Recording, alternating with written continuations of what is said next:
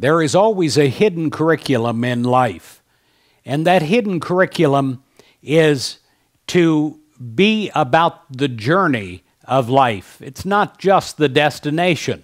We're in this life experience for soul growth. Many times that involves the classroom called Life 101. And that is not always easy, but it is always the best for our soul. And hard work is not something that should be avoided. Hard work, good meaningful work, is good for your soul. Often I'll have people pray, send in prayer requests. I mean often, where I want to be rich, I want to win $1 million or whatever. Well, that may not be the best thing for the hidden curriculum of your soul growth. My grandfather's father was an extremely rich man.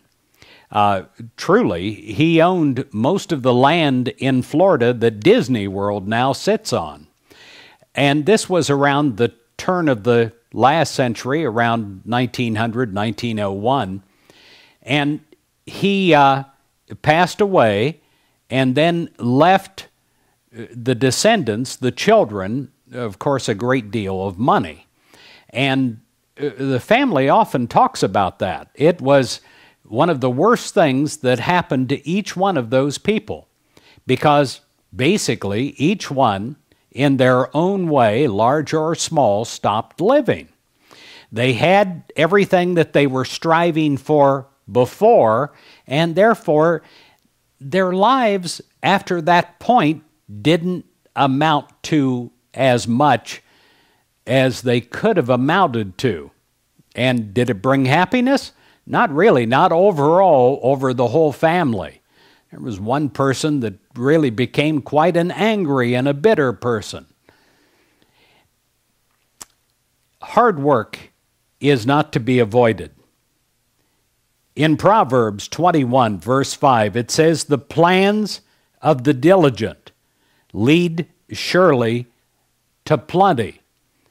To be diligent every day. How does God intend for us to work? Does God intend for us to work diligently, or does God reward mediocrity? Well, the answer should be obvious. God created a world in which hard work is rewarded and sloppy work is not. And yet sometimes we may seek ease. Many times, if we're honest, we seek ease over excellence. Or we may be tempted to take shortcuts and fool the system.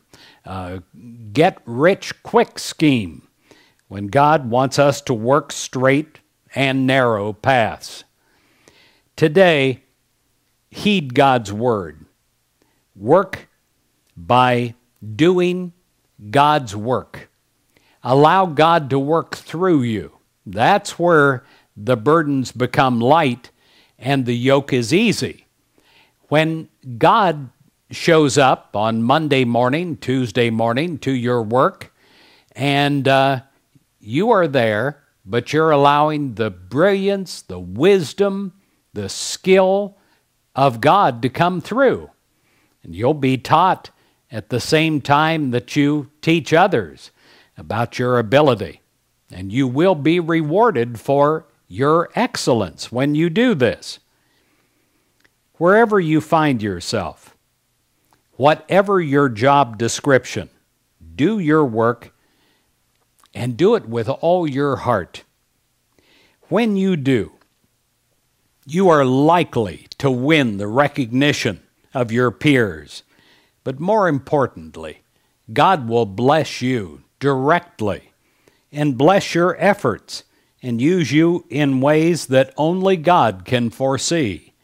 So work faithfully and leave the rest to God. It has been said that I am more and more persuaded that all is required of us is a faithful seed sowing. The harvest is bound to follow. Seed sowing, on a Monday and a Tuesday, as we get dressed, as we go to work, that is the very work that we do to make this world a better place through our skill, through our talents, and through our consenting to allow God to do the work as us. God bless you.